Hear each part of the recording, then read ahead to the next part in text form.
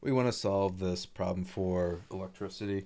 This is a formula for parallel circuits to find the equivalent resistance of all the resistors and treat it as one. So we want to solve for just R.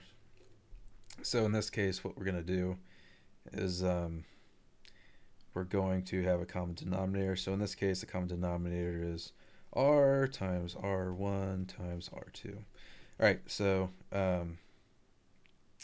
what we get, R1 times R2, because the R's cancel out for the first part, and then we're going to have R times R2 plus R times R1.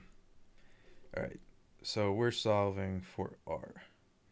So what happens here is, so we have R1 times R2, and then we factor out an R, and we're left with R2 plus R1. So finally, I should divide, shouldn't I? I want complaints. So R2 plus R1 divided by R2 plus R1.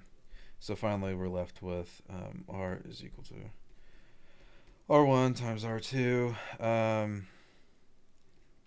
times R1, or R1 plus R2. And that's it.